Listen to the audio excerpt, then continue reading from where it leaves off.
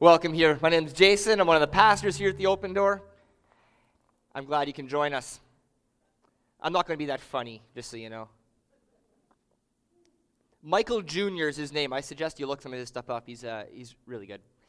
We're taking a break this morning, actually, from our We Believe series. And so I've been going through this We Believe series about the cores of what we believe. And this actually today is still a part of our core. It's just not part of our statement of beliefs. And so I want to take a break because this last Monday, we had a course that Pastor Keith Eberhard from Church of the Rock was teaching at the church offices, and a number of you were there.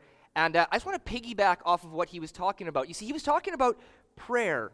And it's this interesting thing that we experience as Christians, in that the Bible commands us dozens of times to pray, and it talks and explains and it shows the power and the value of prayer, and we see time and time again throughout the Bible and even in our own lives with the people around us, the power and the authority and the healing and the change and just all of the amazing stuff that happens through prayer. And yet, I bet if I would ask each one of you about your prayer life, almost to a man and woman and child, we'd feel like it's lacking. So what even is prayer? Why do we pray? How do we pray? I think some of these basic fundamentals are maybe lost, and we see people like Michael Jr. is talking about, and they're praying up a storm, and it looks so impressive maybe. Maybe the words they use seem so right, and it seems like we're using wrong words maybe, or doing it the wrong way. And so I just want to take some time this morning and go over exactly what is the Bible saying about prayer. Now, last week I was talking about Jesus, and I talked about how we sinned, right? We were sinners. We were born into sin, even as children. And that Jesus died to make us right with God. And I just want to read Romans 5, verses 6 to 11.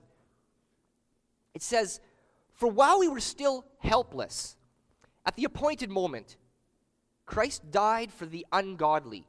That's us.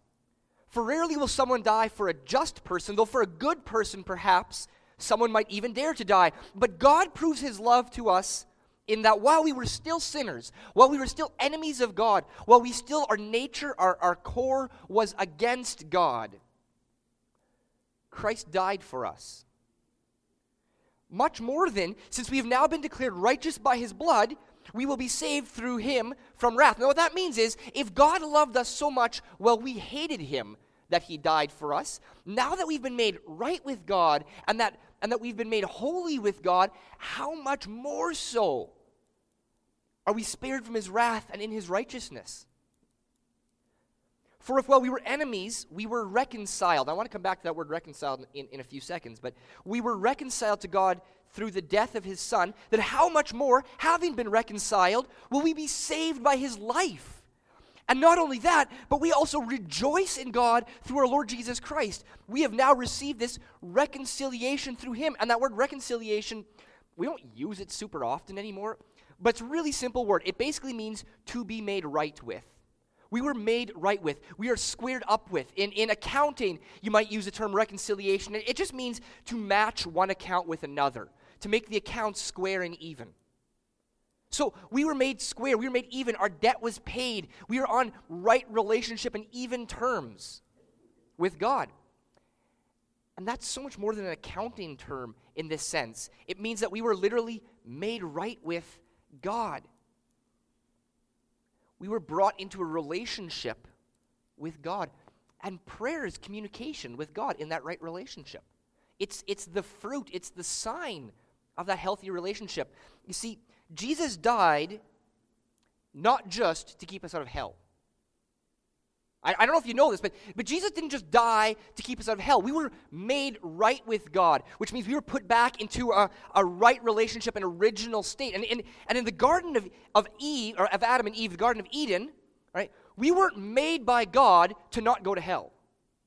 That's not a purpose. We didn't have to be made, I guess, in that case, if we were made to not go to hell. So that reconciliation wasn't just to keep us from hell, but it was for something. We were made for a purpose originally, and we were brought back into right relationship with that purpose. And that purpose in the Garden of Eden was to have a relationship with the Creator. to be made for relationship. That relationship takes communication. So many Christians, so many believers, so many of us here today, we live our lives like we were in jail and we got pardoned or paroled. So now we're out of jail. Thank God we're out of jail. But then we live our life day to day like pardoned convicts on parole. Like keep your head down.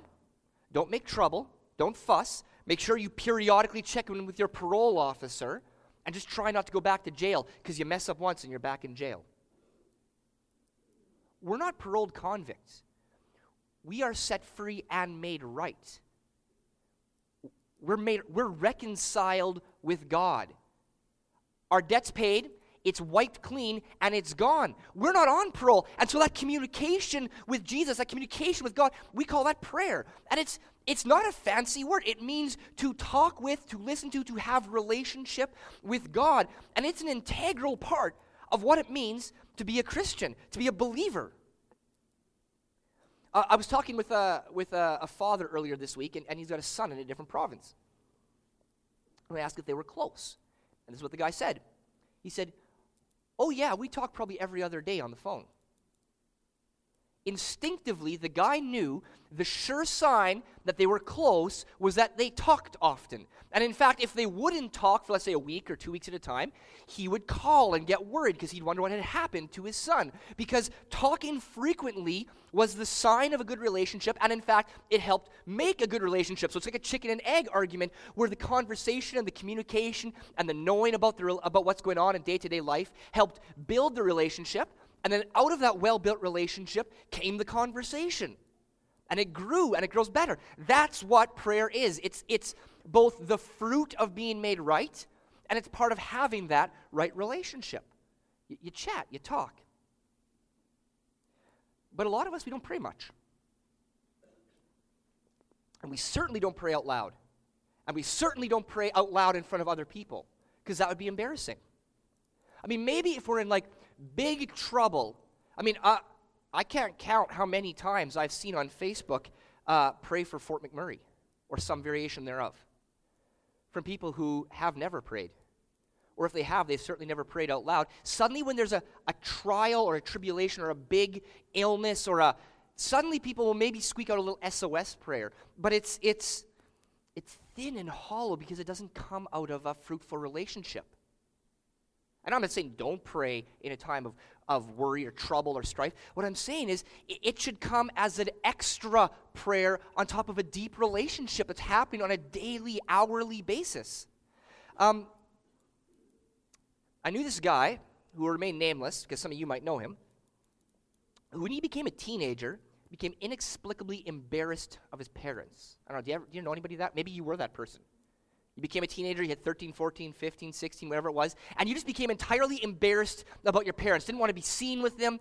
And we were at a baseball game, this guy and myself, and I had a little bit of cash in my pocket, so I bought something from the canteen. Well, he wanted something from the canteen too, but his parents had the money. So he came up and he stood probably about 3-4 feet away from his parents, and he mumbled something about, "Mom, Dad, can I have some cash?" Looked over the other way. His dad said, "What?" "I want some cash."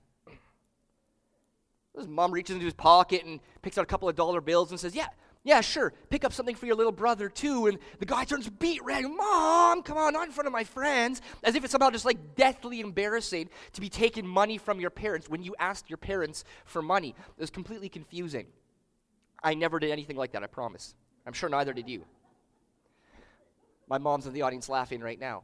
No, there comes a stage where many teenagers become horrifyingly embarrassed of their parents. They're happy to live rent-free at home, right? But they want to stay in their room until they need food or laundry, and then they come down, say the minimum number of words, and run back to their room. Right?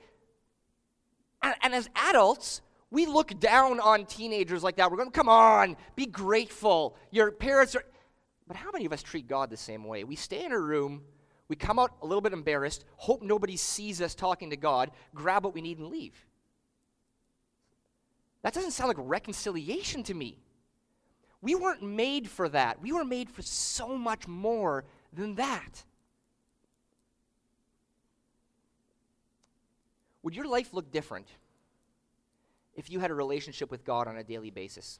If you knew he was aware of what you were going through? If you knew he cared about what was happening in your life? If you know what stuff God cared about in your life? If you knew that any time, day or night, you could communicate with the God who's right now controlling the rate of fusion at the center of suns all over the galaxy, that God was ready to listen to you at any moment, would that change your life at all? Would that change your life if you realize that the God of all power and authority who created heavens and earth cares about you and wants to have a relationship with you? Would that change your life at all? It changes mine all the time. And that all comes through prayer. It comes through knowing and being known by God. And here's the great thing about that. Jesus says, my sheep will know the shepherd, and they will know his voice, and he will call them by name. How do you get to that kind of relationship where you know the sound of Jesus' voice, and he calls you by name, that sort of intimate relationship? I mean, how do you get there? And I'll tell you the secret to how you get there. It takes time. You've got to spend time. You've got to spend time with Jesus. You've got to spend time listening. You've got to spend time in that relationship. If you want to have a good relationship with your kids, you spend time with them. If you want to have a good relationship with your spouse, you invest time in him or her. There's no shortcut. When you were dating your spouse or your boyfriend or girlfriend now, what do? You call them up, you chat on the phone, you text them, you go down, you see them, you go on dates, you invest time in a relationship. That's how you get there. There's no shortcut. Jesus said in John 15, verse 7 and 8, it says, if you remain in me, and my words remain in you, remain, that sense of constancy, ask whatever you want, and it will be done for you. My Father is glorified in this, that you produce much fruit and prove to be my disciples. Jesus says God is glorified when you produce fruit, when good things happen through you. I'll tell you how you know if you're spending enough time with God. If everything you ask for, God gives you. Because you know his will and his heart so well that everything you ask for is in line with his will and his heart, and it's his good glory to give it to you. And other than that, we just got to spend time in the presence of God, praying for him, seeking him, listening to him. But how do we do this? I think for many of us, we just don't know how.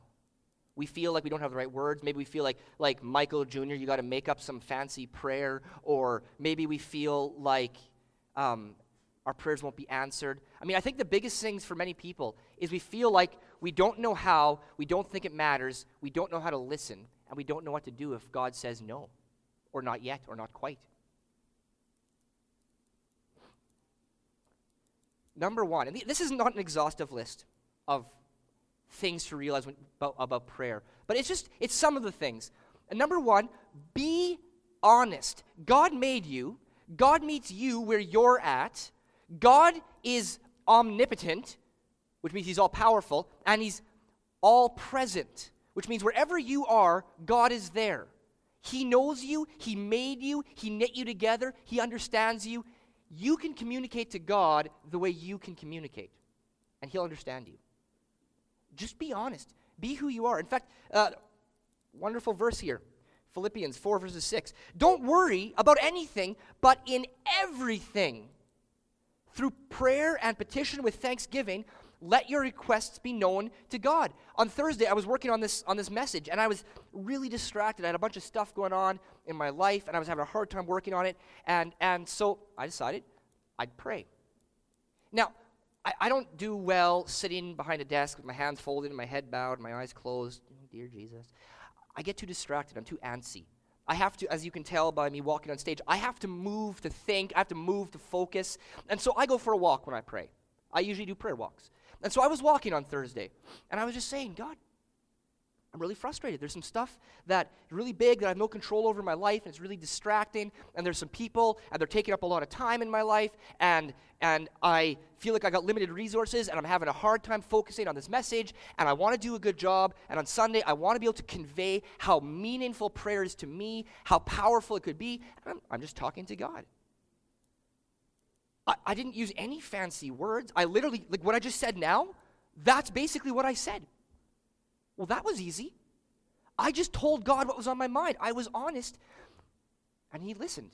The Bible says, in everything, through prayer and petition with thanksgiving, let your requests be known to God. Well, those were my requests.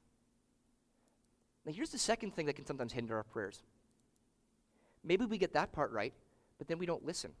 And I fall into this all the time. I'm going a mile a minute, whatever, and I don't take time to listen. Because here's the deal. God wants to have a relationship. God doesn't want to be Santa Claus, have you come sit up on his knee, tell you the things you want for Christmas, and then leave. He wants to have a real relationship, a father-son, a father-daughter relationship with you, and that takes communication both ways. Plus, if you have the ear of the Creator, wouldn't you like to hear what he has to say anyway?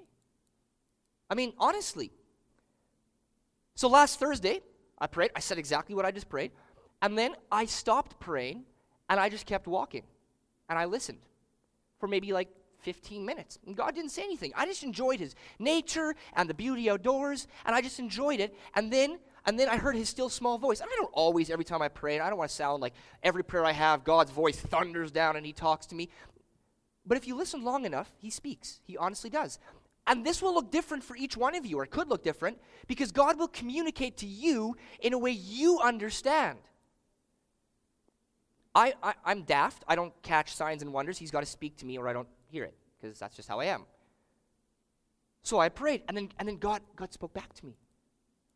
And he said, Jason, those aren't distractions. Those aren't distractions on your kingdom building. That's your kingdom building. The people who are using up all your time and energy, yeah, that's because they're the people I gave you time and energy for, and I've brought into your life right now. So they're not distractions. That's your role right now. I went, oh, well, thank you, God. Now I see my whole day differently. These things that were unnecessary. Basically, God said, I give you permission to lay some of the things down you think are important, to pick up the things I think are important. I went, oh.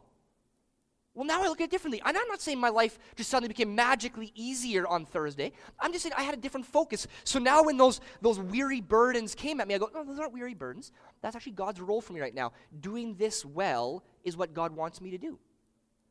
Well, now if I had just prayed, see, because in our human fallibility, we pray sometimes and ask for things that aren't quite right. And God can guide us and correct us. We have to listen, to be in a relationship, to speak and to hear. In fact, Jeremiah 33, verse 3, God says, call to me, and I will answer you.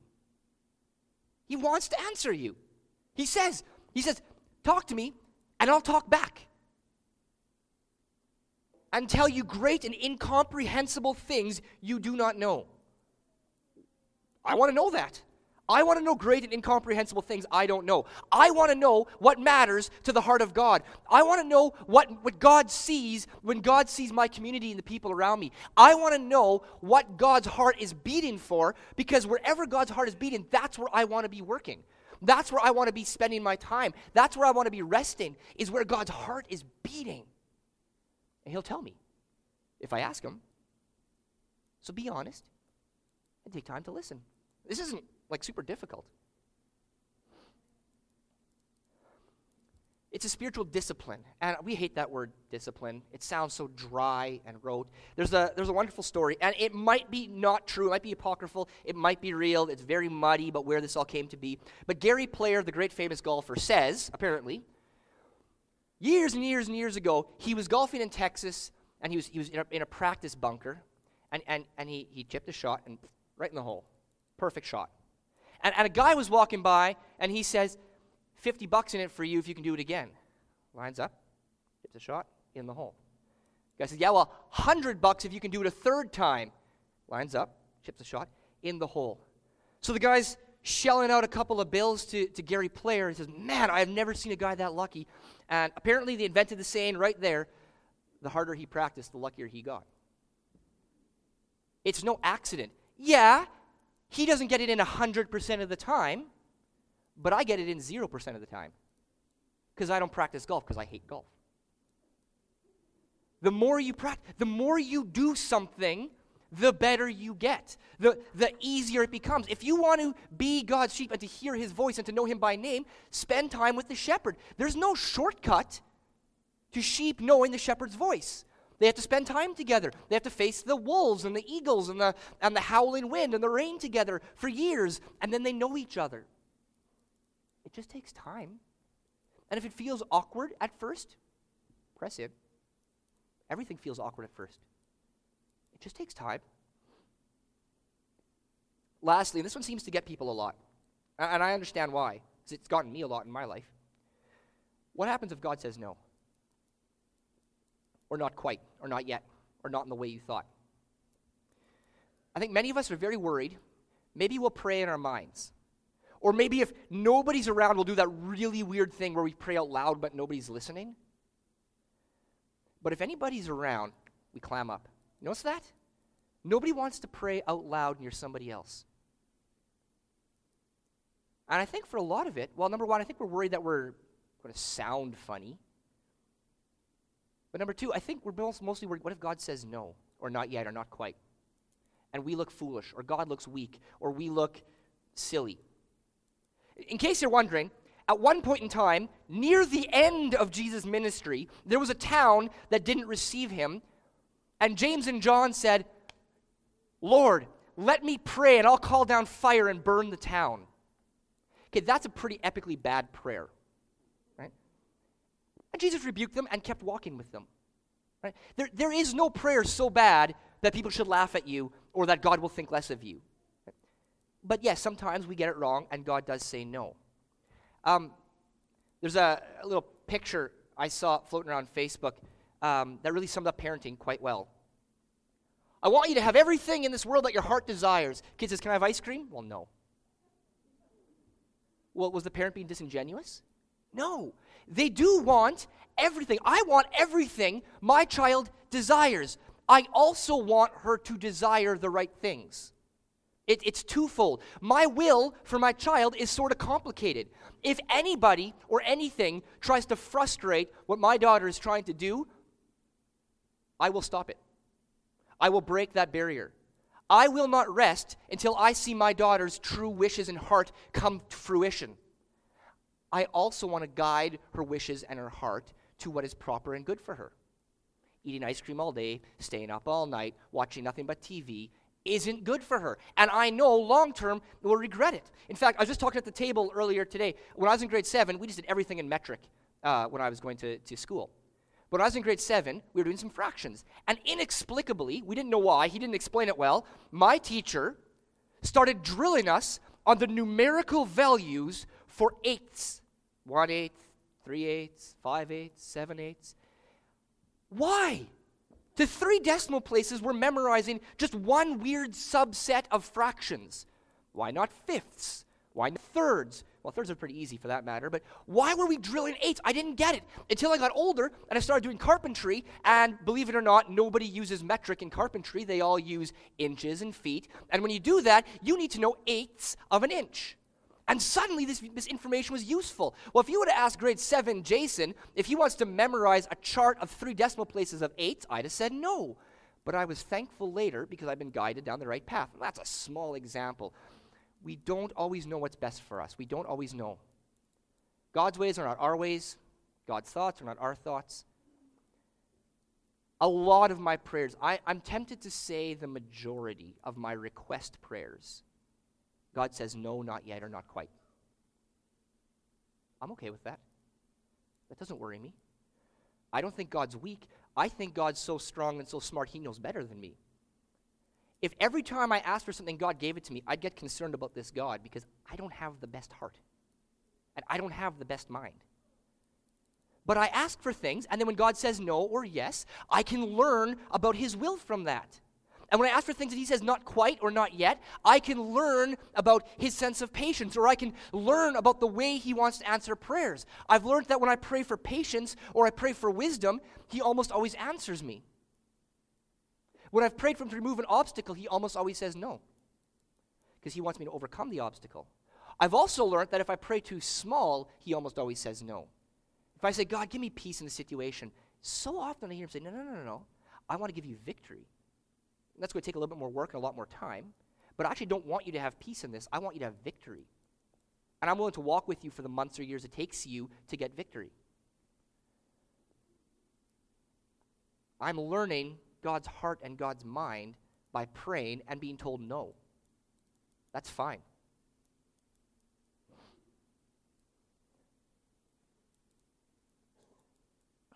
And unity. We pray alone way too much. We honestly pray alone too much. The Bible says it this way. Matthew 18, 19 to 20. This is Jesus' word speaking. You can't get more authoritative than this. Again, I assure you, if two of you on earth agree about any matter that you pray for, it will be done for you by my Father in heaven. For where 2 or 3 are gathered together in my name, I am there among them. There is a power and an authority and a heart that is different when 2 or more Christians gather together in agreement about something and pray together. And we are all too often praying alone. And alone makes us easy pickings. See, when 2 of us get together, the one can learn from the other, or the other can teach the one. Where one gets weary, the other one can be encouraging. Where one hears God's voice in one way, another hears God's voice in another way. And you can learn, you can develop unity and strength. There's a multiplicity that happens when 2 or more people are gathered together, and there's power and authority in that. And that takes getting over ourselves and praying with other people. It takes getting over our sometimes pride, sometimes false humility, sometimes it's shame or worry or inexperience, and praying with other people. Now, the reality is, I said this was a spiritual discipline. I can talk about this. I could do a 7,000-part series on prayer, and if we don't pray, we haven't learned anything. Because there's nothing I can say or that you can read in a book that will help you with prayer. And some of you are already smiling because you know what comes next in this part. But here's the deal. I'm going to get the band to come up in a little bit, and we're actually going to pray. I'm going to get them to hold off on playing for just a minute or two. And we're going to pray for each other. And now, we sometimes have people up here on the prayer team and at their service, and we offer it up, and we can pray for people. And sometimes people come, and that's great, and sometimes they don't, and that's fine. Nobody has to. Today, we're doing something different, though. Today, we're going to get prayed for, or we're going to pray for someone else. And I know that's going to make so many of you so uncomfortable. And that's all right. It's part of growth. Growth is always uncomfortable. Here's the deal. If you were at that prayer teaching on Monday, I want you to come up. Stand in front here. And if you are part of the regular prayer team and you just couldn't make it that day, I want you to come up. And if you lead a small group and you couldn't make it there, I still want you to come up. So I want all of those people, if you either lead a small group, if you were at that prayer teaching or you're part of the leadership team, I want you to come up here.